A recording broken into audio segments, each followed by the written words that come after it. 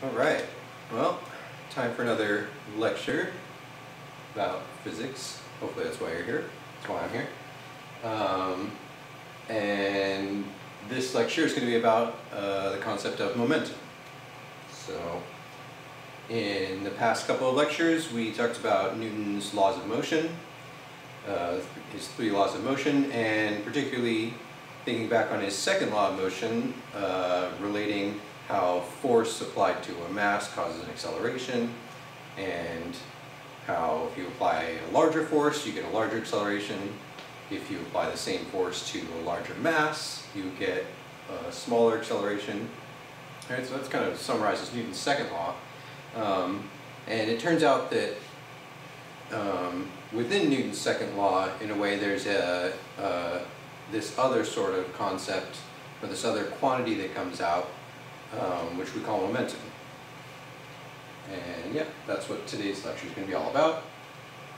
And in the end, momentum is a very useful concept in a number of different ways, but by and large in physics, it is very useful when it comes to analyzing collisions. So like what happens when one object hits another.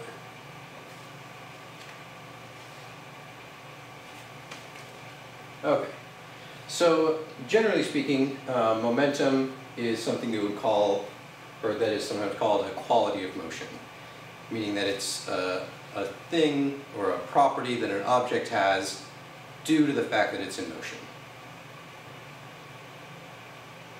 So if an object is moving, it has momentum, right? Or if it has momentum, it's moving.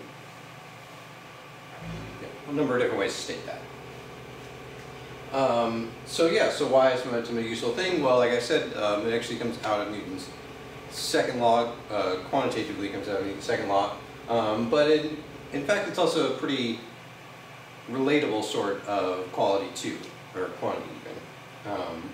Whereas when we talked about, the force you would apply to an object, or how the acceleration of an object, or the speed of an object, all those things tell you something about how the object's moving or is going to move. But momentum can be even more useful in that it's a quantity that you can kind of say is, well, just from the momentum of an object itself, it kind of tells you a good bit about that object, and particularly whether or not you should be worried about that object.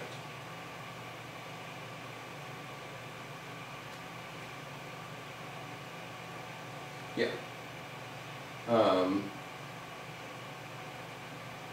So momentum is something that incorporates both mass and velocity. So 2 things we've talked about already. And essentially, if anything has a large amount of momentum, then you gotta be aware of it, watch out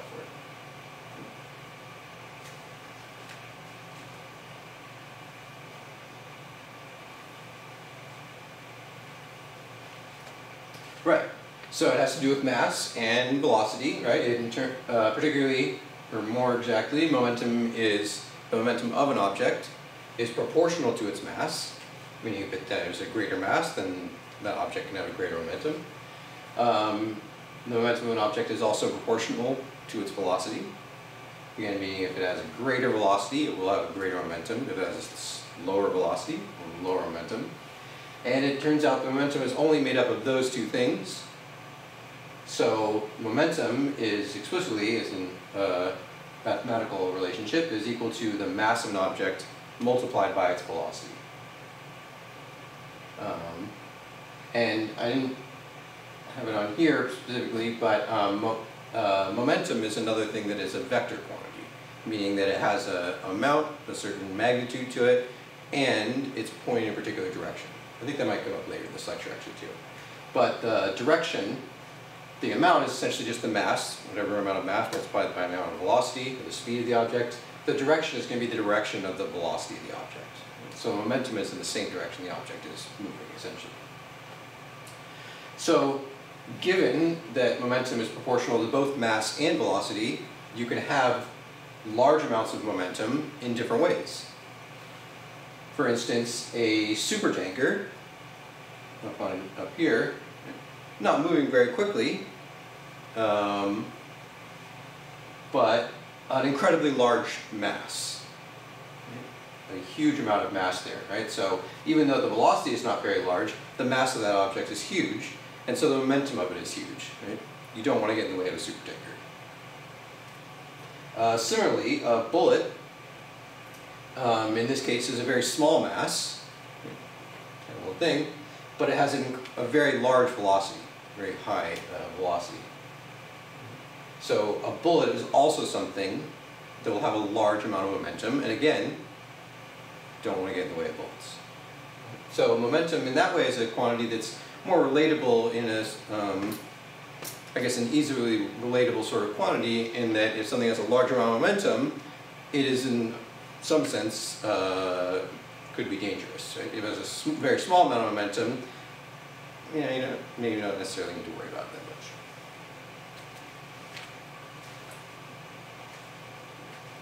So another example, if you have a boulder and a stone or a pebble even, and they're rolling at the same speed, or they're going in the same direction, they have the same velocity, the boulder has a much greater mass and so has a much greater momentum, and which is one way of understanding why the boulder is the much more dangerous object in that situation.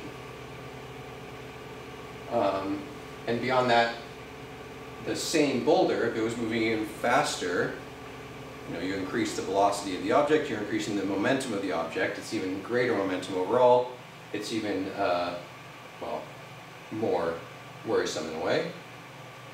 And finally, we need to point out that a boulder at rest, or anything at rest, doesn't have any momentum, right? Since momentum is made up of mass multiplied by velocity, if the object is at rest, it has zero velocity, meaning multiplying zero by whatever mass, you're going to get zero momentum.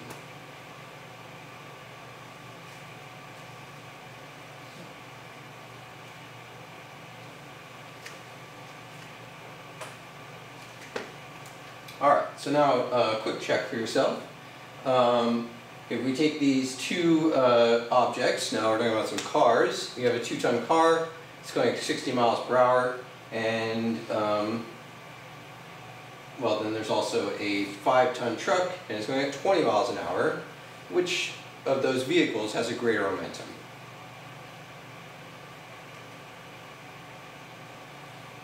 And then, well, you can read the second question yourself too. Alright, so go ahead and hit pause, try to answer these questions, and we'll look at the answers in a second.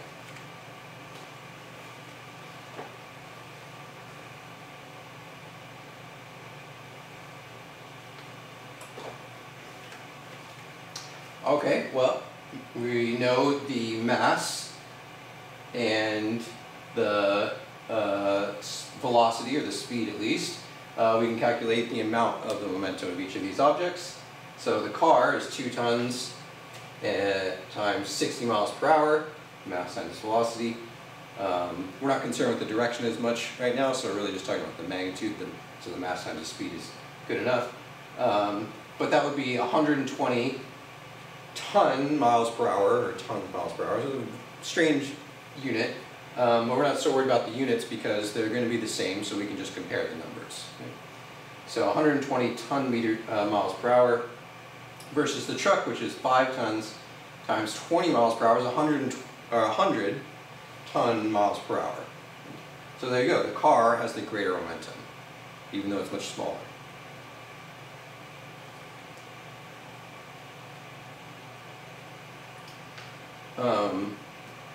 Right, so the car's momentum is greater. What would the car's speed have to be in order for the momentum to be the same? Well, we don't need to worry too much about, or hopefully it's not too difficult of a mathematical step to write down this equation where you know the mass, you know the momentum that you want it to be, that you want to have the same momentum as the truck. So the 2 tons of the car multiplied by whatever velocity, we know we want to be 100 ton miles per hour.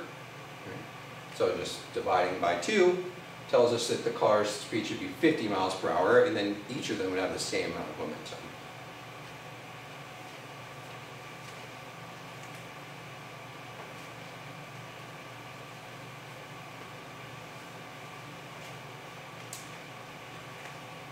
Okay. So how does momentum relate to force then? Right, I told you momentum kind of comes out of Newton's second law, so it definitely has to do with force. Well, it turns out that if you want to stop an object that has a large amount of momentum, right? Think that supertanker or the bullet. You need to apply a force in order to stop it, right? Because you're going to change its velocity. You need to accelerate some way. So Newton's second law says apply a force. You can accelerate or decelerate an object. You can change its velocity. So you need to apply a force. And if something has a large amount of momentum, you're either going to need to apply a very large amount of force over a short period of time, or a small amount of force over a long period of time. So, you know, just considering something like, you know, trying to stop the bullet, well, either you have like a steel plate in the way, and that steel plate is very quickly going to stop the bullet because it's going to exert a whole lot of force back on the bullet as it hits it. Or you might have like a tank of water or ballistics gel or some kind of thing like that, where it's not applying as much force, but so it needs to apply for a longer amount of time, and that bullet keeps moving for a while before it stops. So large force over a short time, or a small amount of force over a long time. Yeah. So it turns out that changing an object momentum requires force, and it involves a certain time interval. The force needs to be applied over a certain time, or for a certain amount of time.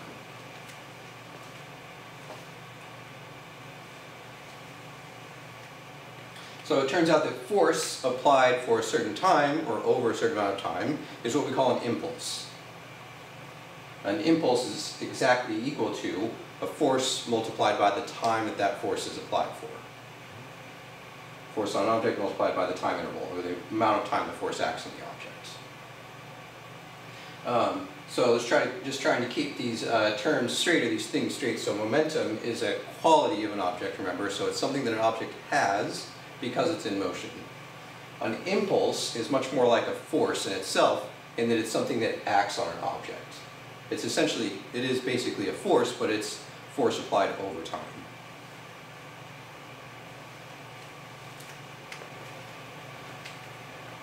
Alright, so if you then kind of just look at each of those sides in a little more detail, right, on the one hand you have impulse, and that impulse is just a force applied over a certain amount of time, so force multiplied by that time interval, however long it was. And on the other side you have that change of momentum. So for our purposes, we're only really going to think about changing an object's velocity to change its momentum. So the mass of an object is not really going to change in our kind of what's the circumstances or the situations we're thinking about for the most part, or by and large. So, for instance, when the bullet hits the steel plate and comes to a stop, it didn't lose any of its mass. It didn't evaporate into thin air or something like that. The way it changed in momentum was its velocity went from some velocity to zero velocity. So it went from some amount of momentum, that velocity times the mass, to zero momentum. Zero velocity times the mass, zero momentum. So for the most part, change in momentum, we're talking change an object's velocity. And so this is sort of where, in a way, the relationship between momentum, the concept of momentum, and Newton's second law comes in, because it turns out that you can actually rearrange this bottom equation and change in velocity and this time interval combine in order to give you acceleration. So this is another statement of Newton's second law, actually.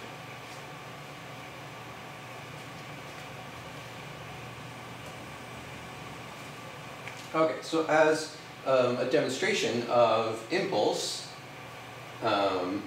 essentially how you change an object's momentum, and the different sort of ways and outcomes of, well, you change the momentum by applying an impulse, but you can apply an impulse in different ways, right? Because impulse is made up of force and time interval, so you could apply a large force over a short time, or a small force over a large time, longer time.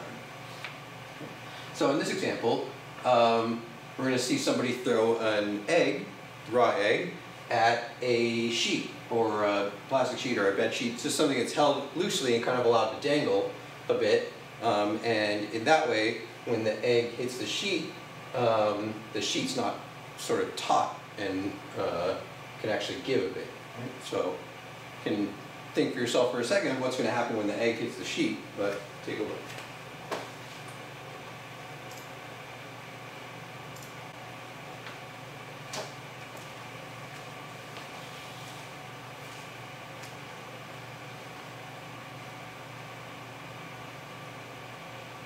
So people throwing the eggs as hard as they can, the eggs don't break. I think it's like a military academy where this is happening or something. But yeah, there you go, that's a good shot.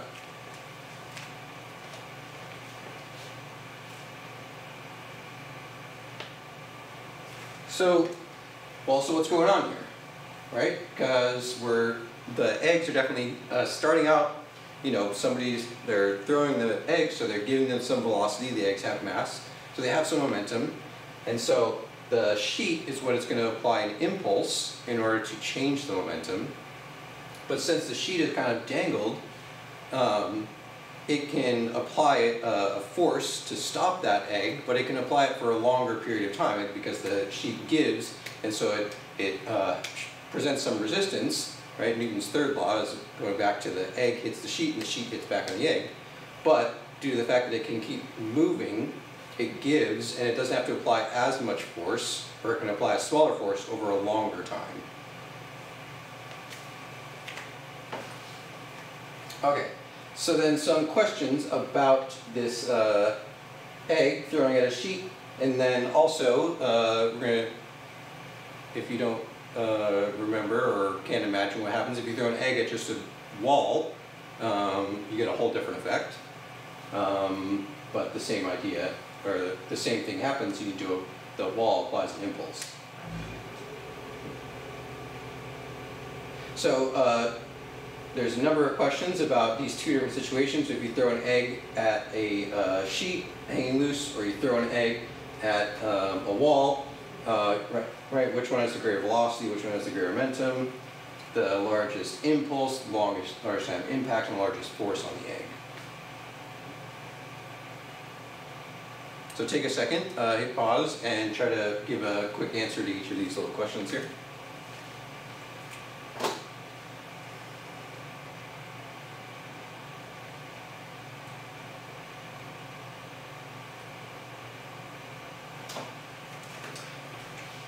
Right, so before we see the answers here, or at least my answers, let's take a look at what happens to each of them. Kind of already know what happens to one of them, hopefully.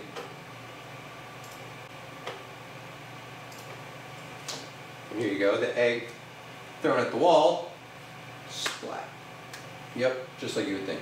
Egg thrown at the loose sheet, no splat.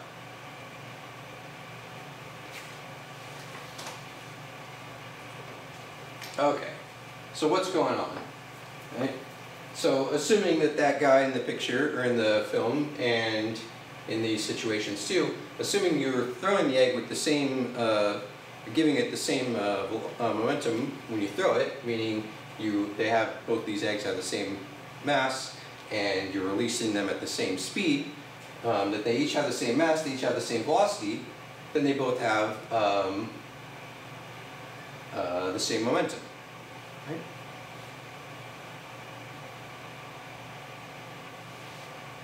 And I think I just took a rough, average. If you throw an egg pretty hard, or you throw an object like a baseball pretty hard, you might throw it about 45 miles an hour.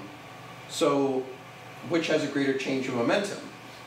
Well, again, if they both start out with the same momentum, some amount, we don't know exactly what it is, but it's something, and they're both the same. And in the end, they're both stopped, right? So if they're both at rest, they each have no momentum, so the change is the same as well. You start out with the same amount, you end with the same amount, the change has to be the same as well.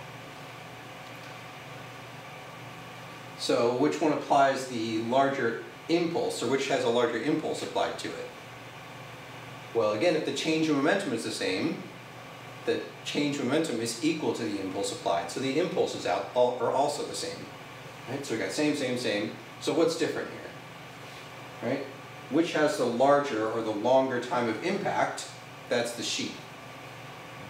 So in the sheet's case, they have like a big T here for the time that the egg is impacting.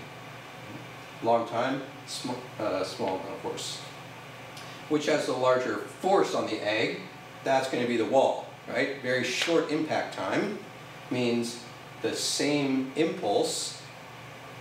If you have a shorter time period to apply that, where that impulse is being applied for, that means the force that's being applied is much larger, right? And in the end, essentially, it's the force that's the destructive thing. So in the case where you're stopping each of these eggs, they start with the same momentum, they end with the same momentum, they change their momentum the same amount. The difference is, this case, we apply the impulse in such a way where the force is very small, and the time is very long, or longer. And the other case, the force is very large, and the time is very short.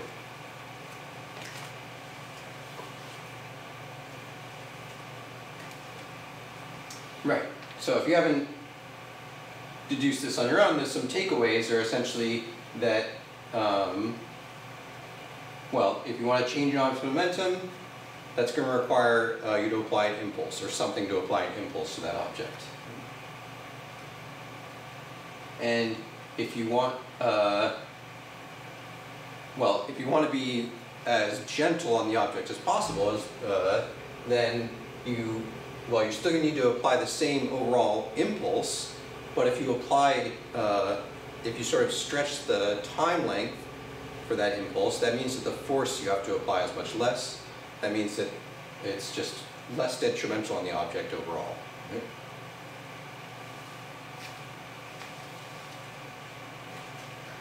So some very relatable, I guess, examples or ways where this idea of impulse and changing momentum comes into play is in automobile safety.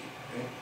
So when a car crash happens, essentially there are a number of safety mechanisms that are built into cars to maximize or extend the time of the impact. Right? And by extending the time of the impact, your momentum has to change from whatever it is to 0. So if you make the time that impact occurs longer, the amount of force that's going to be applied to you in that impact can be less. Less force, then you'll have less damage to yourself overall.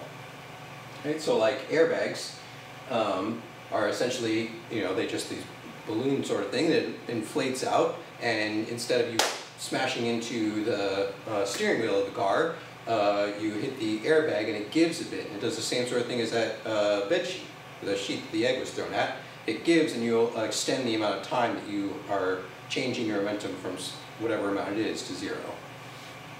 And similarly, there are things called crumple zones that are explicitly designed into a car so that pieces of the car, instead of being rigid, so that when they hit something, they don't do anything, they just stay like they are.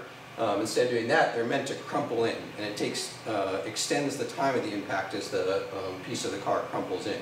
And again, you extend the time, you're decreasing the amount of force it's going to take to change the car's momentum, to change your momentum.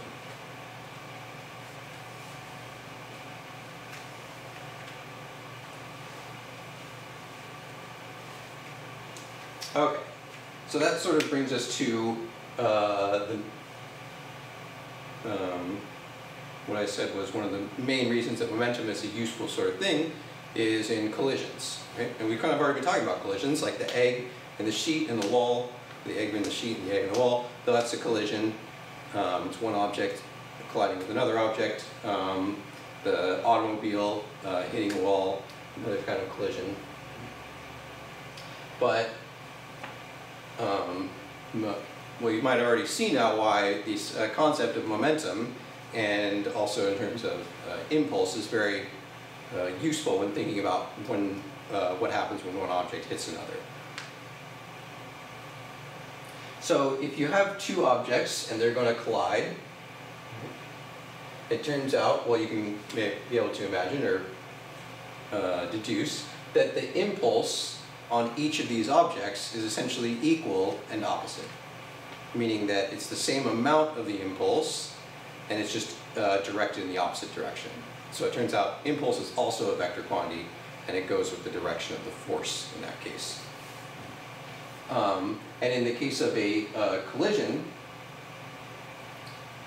right, where you have two objects that are coming towards each other, hit each other, and in this case sort of bounce off and go up and go backwards. Right? So the only things that are coming into play in terms of this collision is, well, there's a time of impact, there's the amount of time that they're hitting each other, and there's no way that those two are going to be different. It's just the same. There's one amount of time that they're in contact. And according to Newton's third law, the amount of force that one object applies to another is equal and opposite to the force that's being applied to it. Right? So one ball hits that ball with a certain amount of force in that direction. The other ball is pushing in the same amount of force in the opposite direction of the other ball. So if we have the same amount of time, the same amount of force, the impulse, those two things multiply together are the impulse. Right? So the impulse on these two objects is the same, meaning that the amount that these objects are going to change their momentum is also the same, right? Because impulse applied to an object is just equal to the change in an object's momentum. And the final sort of step is, well, for the most part, like I said, we're not worried about when an object changes its mass, and also in a way we're not really thinking that much about changing object's direction, because you can also change velocity that way. But, well, I guess that's not true. These are objects that are changing direction. They're coming in and they're coming back out. So really, when we're talking about changing momentum, we're talking about changing its velocity, meaning in this case, basically mostly just the direction that these objects are moving. So they're coming in with certain velocities. They collide. They apply the equal and opposite impulses to each other, and they change each other's momentum in the exact same amounts.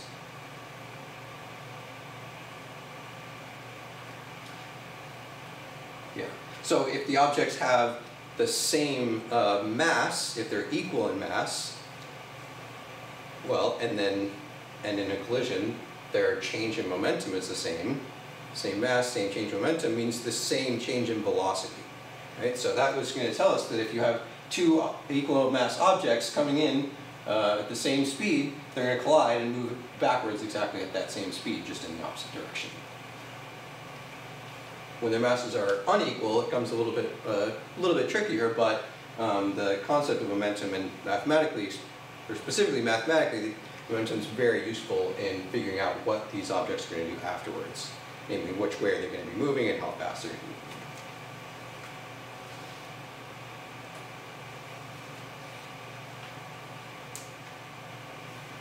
Okay, so one other sort of main concept about momentum, or having to do with momentum, and is what's known as conservation law. So, and particularly the conservation of momentum. So in physics and maybe elsewhere, there are a number of laws that we call conservation laws. And the simplest way to understand what it means to say something is conserved, or there's a conservation law about that thing, is just to say that at one particular time, you have a certain amount of something. It's conserved, meaning at a later time, you have that same amount of something. So in the terms of momentum, if you start out with a certain amount of momentum, either with one object or with multiple objects you're considering together, you start out with a certain amount of momentum, at a later period of time, you're still going to have the same amount of momentum. Okay? Meaning, well, yeah. So that is in the case where this, whatever you're considering, whatever you're looking at, whether it's one object, two objects, three objects, as long as there's no external things coming in to mess up with this system, essentially. So as long as you're not sending any external forces coming in, then the momentum of that system that you're looking at is going to stay constant. It's going to be conserved from one time to the next. So an example of that conservation of momentum is firing a cannon or a gun And let's look a little more closely at that.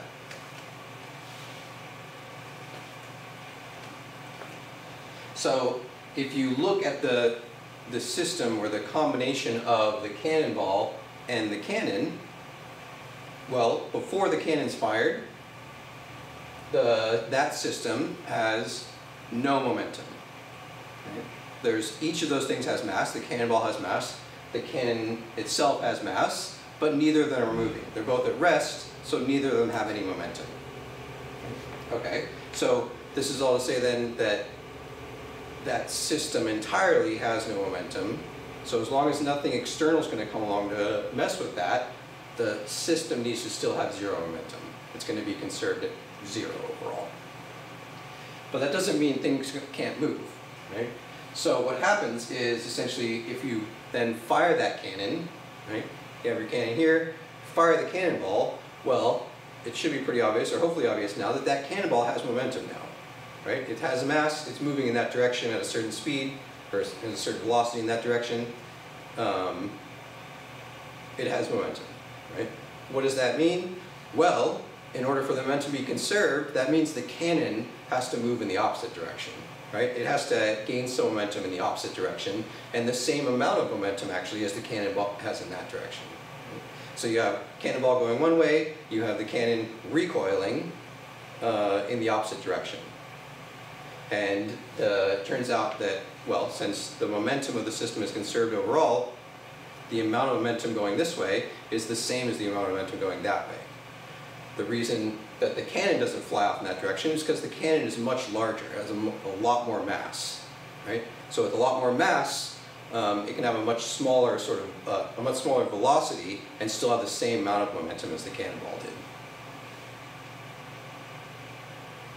So, you know, you also probably recognize that those things don't keep moving, right? So the momentum doesn't appear to be conserved anymore, but the reason for that is that there are external forces acting there, right? Like the cannon is recoiling, but it's dragging against the ground, or it's being restrained by ropes or something like that. Right? So there are external forces that are actually applying impulses to that cannon to stop its momentum, or to stop it from continuing going.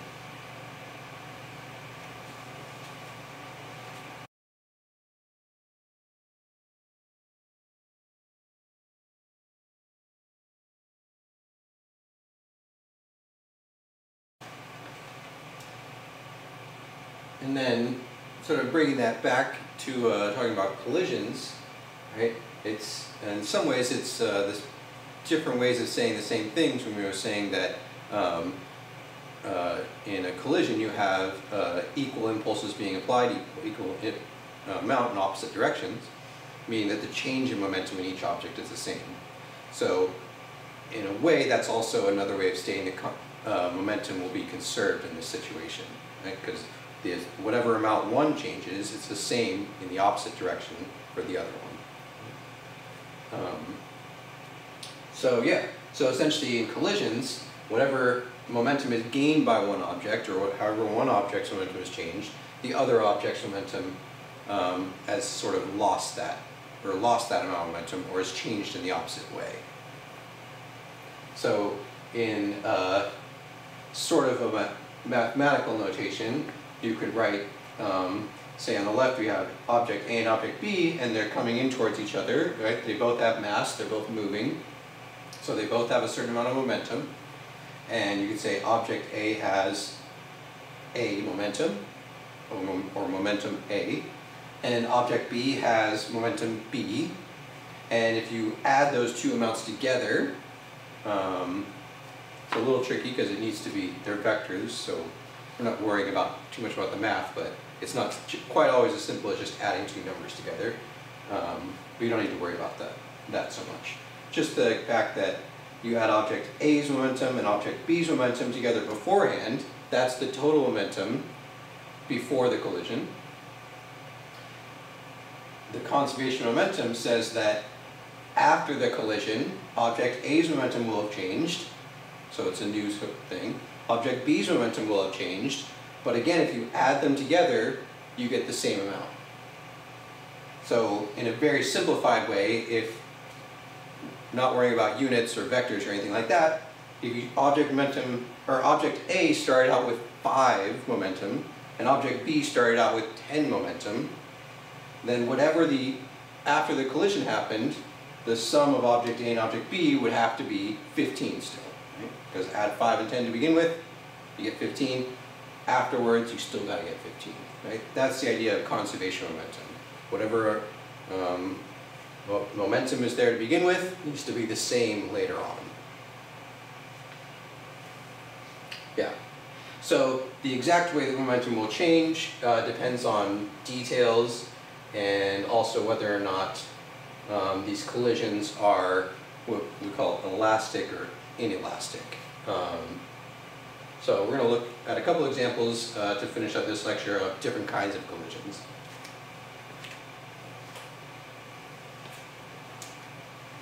Okay, so first what we call an elastic collision. You don't need to worry too much about these terms, elastic and inelastic, but the idea of, well, how do I say that? These terms, elastic versus inelastic, are, you could at least think, are meant to indicate opposites in a way, and beyond that, they're actually stating opposite ends of like a spectrum of kinds of collisions. So like one end of the spectrum of collisions, we have elastic, or sometimes even called perfectly elastic collisions. And on the other end of the spectrum, we have inelastic, or again sometimes called perfectly inelastic collisions. But there's a kind of a spectrum in between. So for our purposes, we're just going to think about them as being two things. Look at one end, look at the other end, right? So only the simplest kind of pictures or possibilities. So in the elastic case, it basically just want to think about like billiard balls colliding. So for elastic collisions, it's usually like rigid objects that hit and separate, right? So yeah, so just like you ever played pool, you hit the cue ball hits another ball, and that ball gets knocked off somewhere, the cue ball goes off to another place, right?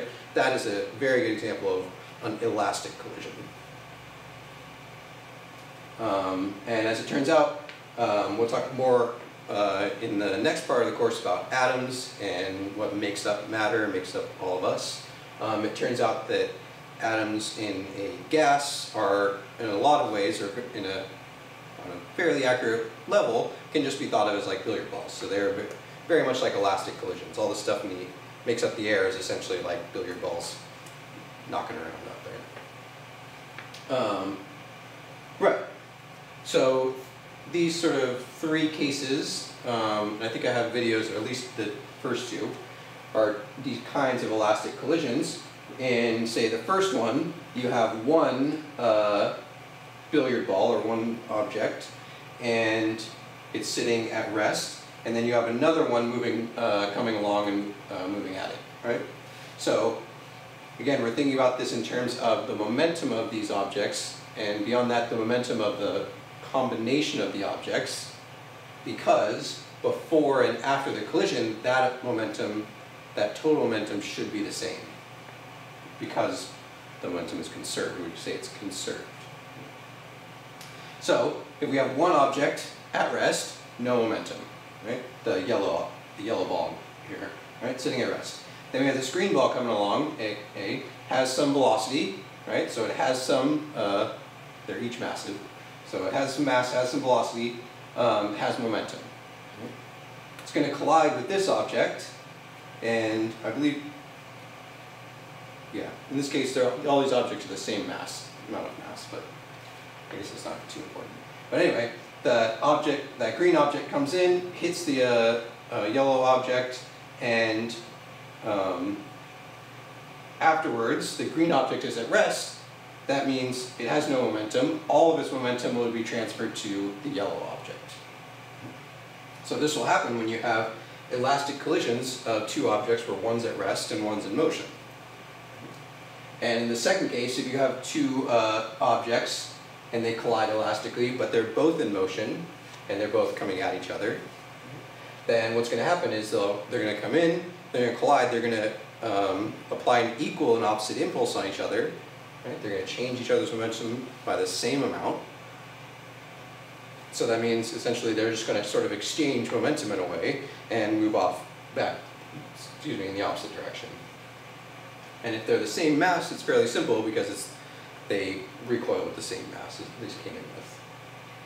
And this final situation, which I don't know if I have a nice video for, but essentially if you have two objects and they collide elastically, but one's moving slowly and one's moving quickly in the same direction, then the quicker ones, well I guess on this side, the quicker one, the green one here, is going to catch up and it's going to collide with that slower one and it's going to transfer some of its momentum to that slower one. So after the collision, that green ball will now be moving slower and the yellow ball will now be moving faster. But the point is, in each of these situations, if you sort of imagine kind of adding up the arrows or combining these arrows, because these arrows are essentially vectors representing the momentum of these objects, before the collision and after the collision, the arrows add up to be the same. Right? So in case A, there's that momentum going to the right before the collision, after the collision, same amount of momentum going to the right. In collision B, we have two arrows, equal and opposite, coming at each other, so that's zero momentum before the collision. And afterwards, again, arrow to the left, arrow to the right, same amount, opposite directions, add up to zero still, right? So zero before, zero after. In here, in the final one, there's a certain amount of momentum, and then there's a smaller amount of momentum, but then afterwards, there's a smaller amount of momentum, and then a larger amount of momentum. So again, the momentum has transferred, essentially, sort of transferred away from one object to another, but the net amount is still the same. The total is still the same.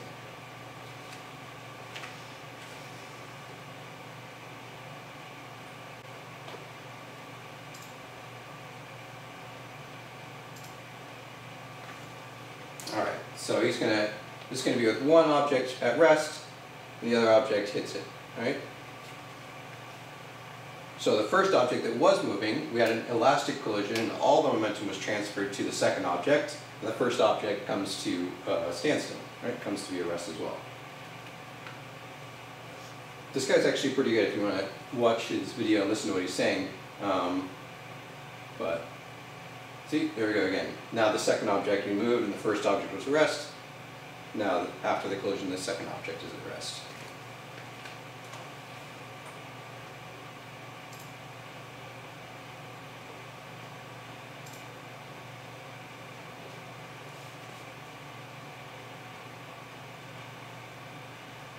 Oops.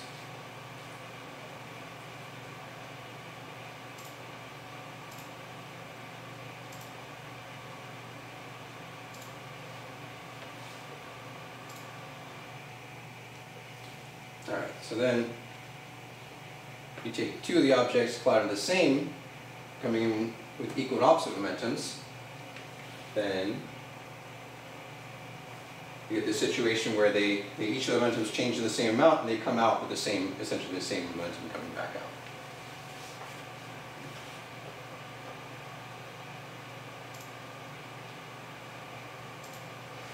And I guess one other comment, and if you thought it was weird that how they collided in there, then good for you paying attention to details. Each of those carts has little magnets inside of them that are pointed in opposite directions, so they repel each other. And this is one way you can ensure an elastic collision, where the objects don't actually collide, they use this magnetic force to repel each other.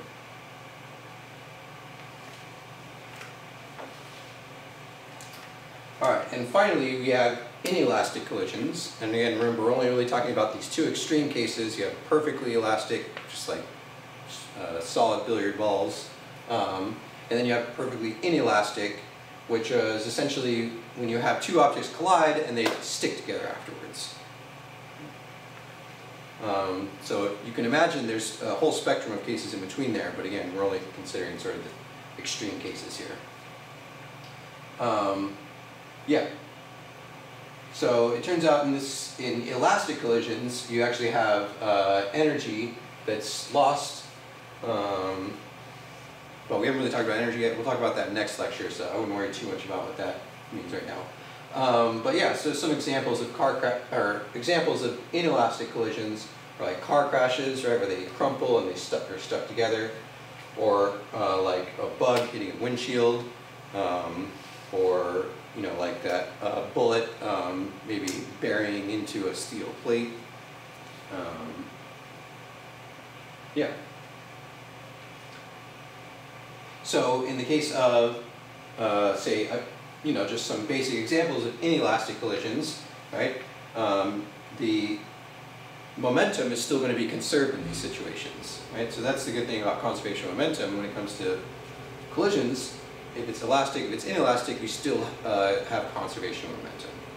So in the first case on the left there, you have car A and car B coming in at each other with, say, equal velocities and probably equal masses. So they have equal amounts of momentum coming towards each other, and they collide inelastically, and they crumple and they get stuck together, and they end with at rest, right? So not moving at all, so zero momentum, right? So started out, zero momentum, ended zero momentum. Momentum was conserved. The final case here is when you have two objects and one's at rest and one's in motion, and they collide, and again, they collide inelastically, I mean they're going to get stuck together. We're still going to have a conservation of momentum, and again these objects have the same mass, so A and B have the same amount of mass, whatever it is. So if you start out with mass A moving at 10, whatever it is, miles per hour or meters per second to the right, then that's a certain amount of momentum to the right. We have this collision happen, and now we still need to be moving to the right because there was momentum to the right to begin with. We've got to have momentum to the right to the end. But since the mass doubled, went from mass A to mass A and mass B, the velocity needs to be cut in half. Right? So in this inelastic collision, we still have this movement going to the left, but the speed is cut in half. But again, momentum is conserved. So let's just see some examples of that.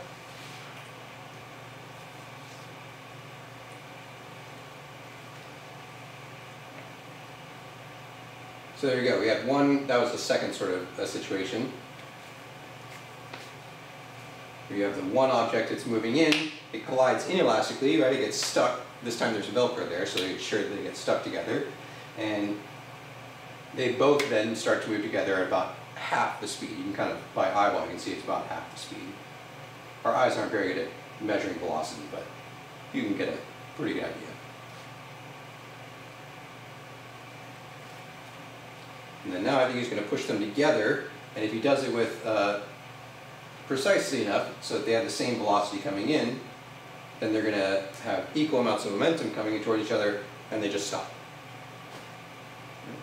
So both of those are examples of inelastic collisions where the objects stuck together entirely, but again, the momentum in these cases is still conserved.